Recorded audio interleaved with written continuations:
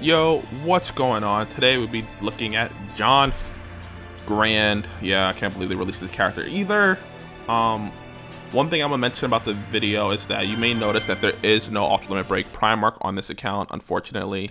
Primarch, I mean Dark Opus. You guys know what I mean, so that's unfortunate, but it's not there yet. Maybe in the future.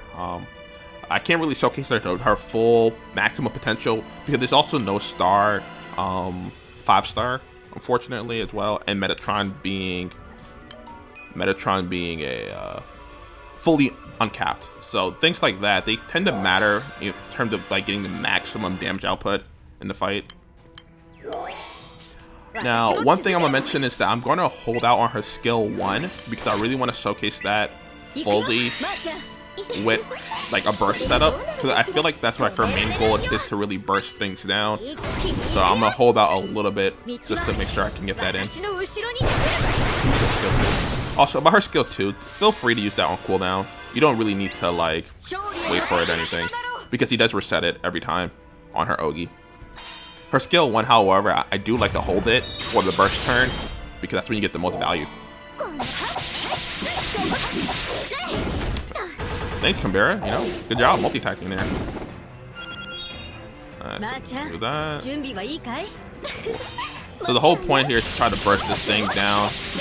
I'm gonna try to get a real good setup, but there's one thing that because it doesn't have the Ultimate Break Opus, it's kind of hard. You may notice that I took the Primal Opus, even though optimally in this setup you should bring the Magna Opus.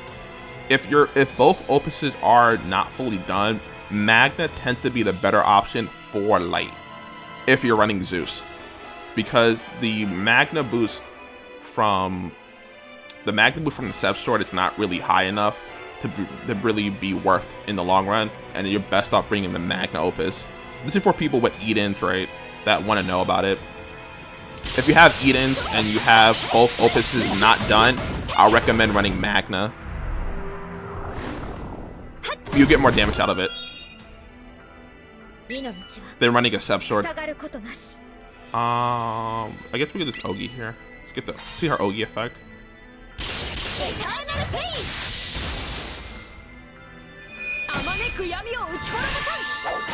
See this?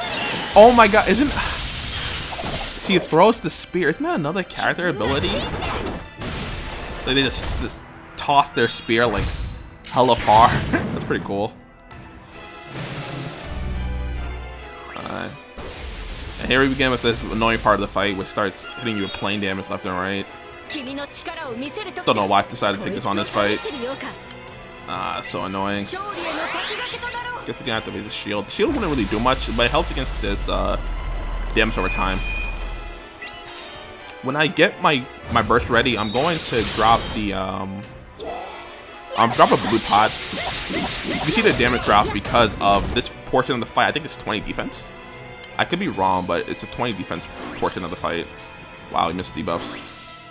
Of course we would. Yeah. Once we get into the normal fight after 50, I'm going to go from the burst setup. I brought Freyr so I can have a veil, because I don't want to get debuffed too hard. I am kind of scared of the sleep, so I'm just trying to avoid that if I can. Okay, I think we have everything I really wanted up about now.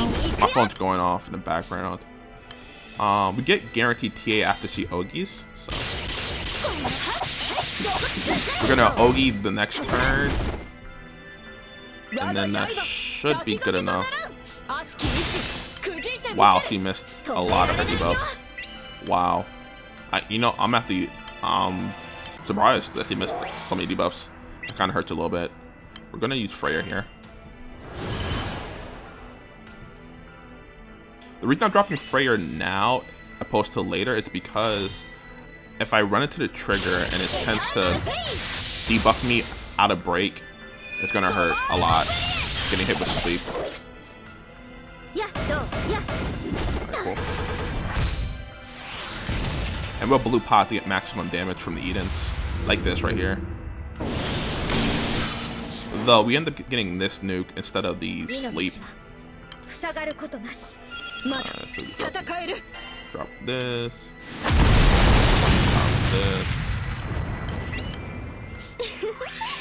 Now, about Rage 4, I believe it does stack with her skill 3. We're going to use it right now, though, to make sure. So you can see the full debuff. So we got, this is her buff right here. And I believe this is Rage 4 down here, so it does stack. I don't know about the other damage caps up, though. So I have to, like, try her out with other characters to see if it's going to cap or not. You can see that the multiplier is kind of low on it. So, unfortunately, if you don't have a fully invested grid, like this one right here, even though it's 4 Edens, it's not going to be enough to really get maximum value out of it. I think the Veil just saved us right now. Pretty cool. Pretty good, pretty good. This here. But that right there is probably the biggest thing about her skill. Like, you can't really utilize it. It's kind of similar to Grimnir, where like it doesn't have a really high percent on it, so it's kind of hard to cap. So you definitely need a more fleshed out grid to really benefit from it. This should be under the fight though, I think.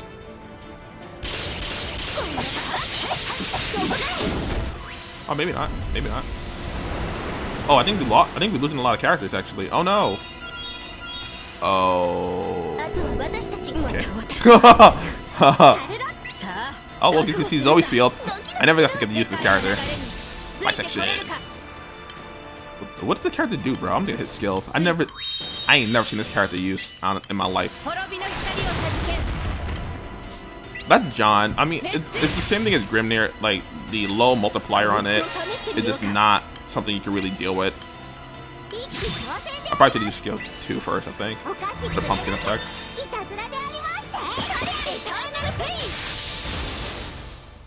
Wow, I ended up dying with the last second. Bro, these bosses are hard, man. But that's Jeanne. Unfortunately, you know, if your grid's not fully maxed out, right, you're gonna have a hard time capping her skill 3. Her skill 3 is kind of long on the cooldown. So, I mean, unless you have a really good multi-attack grid, even though she does give herself a guaranteed TA one time, you're gonna have a hard time really utilizing her skill 3. So I really wouldn't depend on her skill 3 as something that you can apply many times in the fight. You're probably only gonna get it off one time. I don't think she's gonna be used for Bahamut high level, which is like the only fight where you may get it a couple times. Baha high level, maybe. I doubt it though, because you know the 5 turns to start, even with the reduction, it's too hard. It's too hard in my opinion. That's my opinion on her though. Leave in the comments how you guys feel about it, and I'll see you guys next time. Thanks for watching.